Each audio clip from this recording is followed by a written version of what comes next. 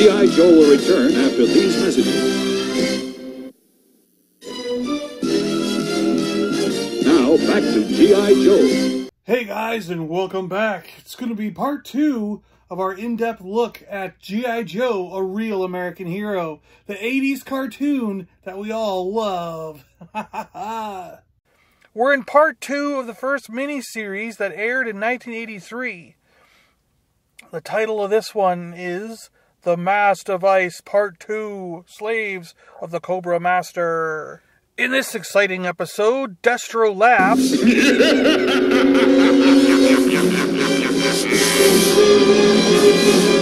Duke gets a stick of magic bubblegum. I am Selena.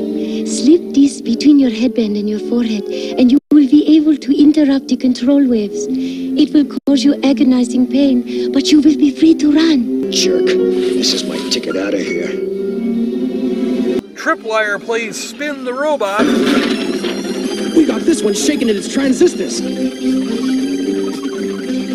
And Snake Eyes and Scarlet act out the end scene of Star Trek Wrath of Khan.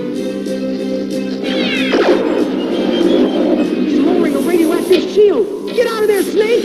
There was no time for him to get out. He knew that when he brought it down to save us. There's nothing we can do for him. And we can't get at the crystals either. Ship. Out of danger.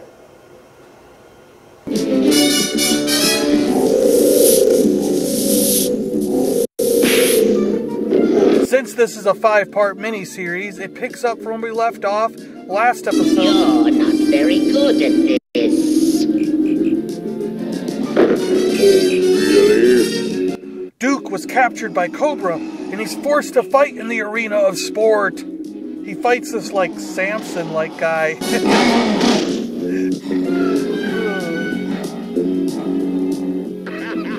I'm going to end it all just like that. He must not leave alive! But eventually Duke breaks free, and then he dies.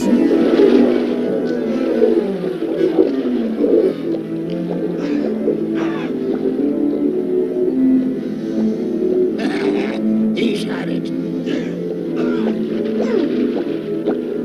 No, don't worry. He gets out of that situation. Of course he does.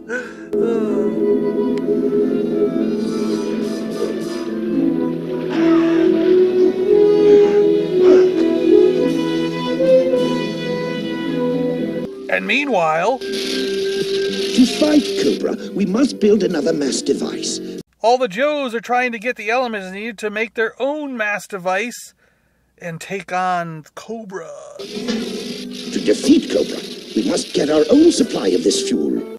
They've got to go after some radioactive crystals. The first element we need is a radioactive crystal which can be found buried near the Arctic Circle. There's a lot of characters in this episode, but a lot of them cross over from the first episode. So we still see, Cobra Commander and Destro return, Major Blood. Some of the Cobra officers actually have speaking lines in this one. They're over an hour ahead of us, Major Blood. By the time we reach the mine, our enemies will have the crystals and be long gone. I wouldn't bet on it, Lieutenant. For the Joes, of course, Duke is back, along with Scarlet, Snake Eyes, Stalker, and Breaker. Now, how long before you can have a mass device ready for us to use against them? Then tell us where to find them, Doc, and we'll bring them in pronto. Then we're introduced to some new Joes for the first time in the show. Snow Job. We got the coordinates cold, pretty lady. And I'm talking cold. How do you read it? Dr. Vandermeer was right, Snowjob. The crystal mine is ahead of us, at the edge of the forest.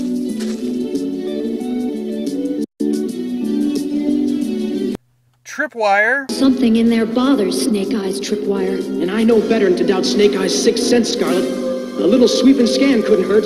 But stay back. Doc and CoverGirl. He doesn't look good, Doc. Is he going to make it? His vital signs are weak, CoverGirl. But Duke's no ordinary man. Full emergency team ready. Who isn't really CoverGirl. She changed, after the miniseries.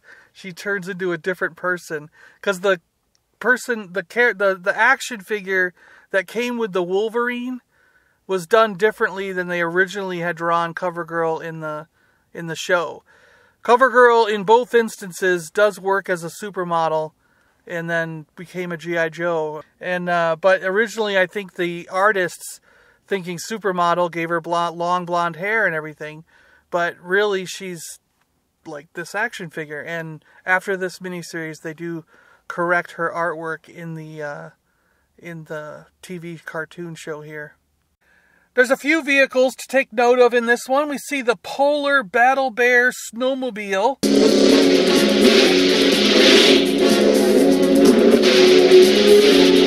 Awesome toy. I had this thing when I was a kid and I loved it.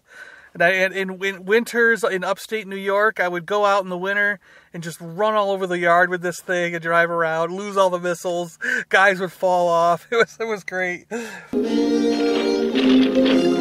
Robot defenders! I knew this wasn't one of my better days. The Cobra Snake battle armor makes its debut in this episode. The white version, the toy had two different versions. There were white battle armors and blue. There was some dark blue battle armor.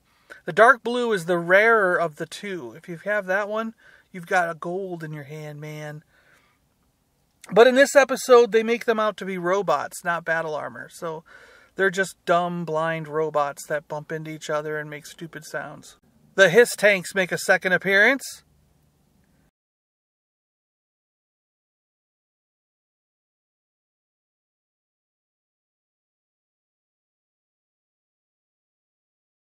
And then we have the Cobra Viper glider.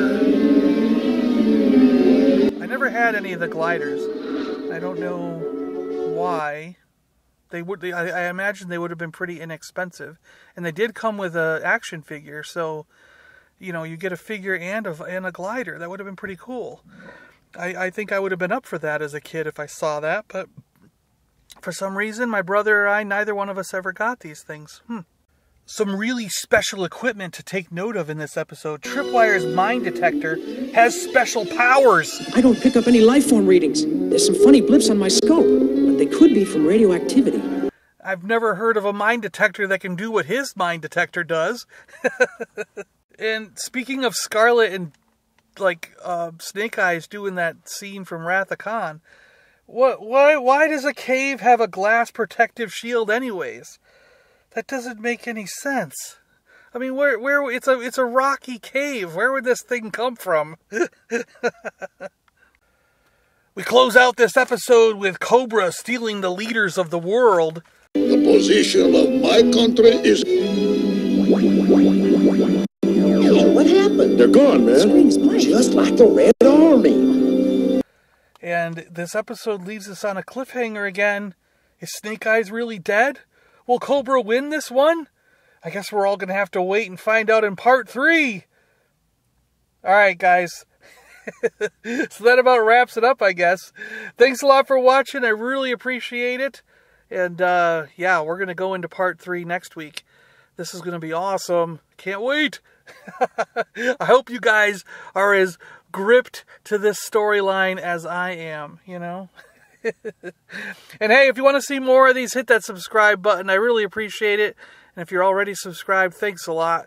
It means a lot to me to have you guys following along as we go on this adventure through the 1983 miniseries of G.I. Joe, A Real American Hero, The Mass Device. Alright, and here's some funny lines that I pulled out of this one. Yeah, there wasn't as many that were quite as, you know, spot on as that kick the mustard out of the hot dog. But these are alright. I think these can qualify as funny lines. Alright, here you go. Thanks, guys, and we'll see you next week. I'd say we got here before Cobra. Then let's get those crystals and get out. I'm starting to identify with frozen food. Save the water, slave. He won't be thirsty soon, or anything else but pulverized.